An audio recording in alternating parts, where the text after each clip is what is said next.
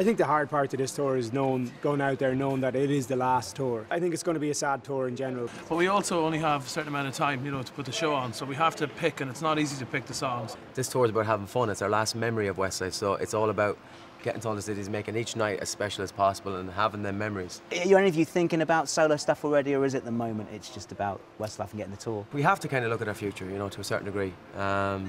You know, of course, personally, I'd like to keep singing. You know, it's what I love to do. In 14 years of Westlife, Shane and Mark have been the lead singers, so, you know, I think it's a natural They better progression. bring a solo album out. It's a natural progression for those guys. Then I think for myself, you know, TV presenting, radio presenting is always something I've enjoyed. I'd love to go down that road. I think it's the same for Keane. It's nothing to do with the fact that we don't like each other personally or that we don't enjoy performing. It's, you know, it's everything else, if you know what I mean. I don't think you can never say we'll never sing together again, you know, but whether we'll be a band together again, Yeah. at the moment, probably not, you know. I think but there 10 years' time, you just never know. There's probably something going to come up in, like Shane said, 10 years' time where we'll go, yeah, lads, let's do, you know, one night together as a band again. Yeah. Going into studio, making albums, going on tours, all of that. I think we all kind of see that as a bit of a, you know, a tough task to kind of do again as Westlife, but I'm sure we'll stand on stage together again.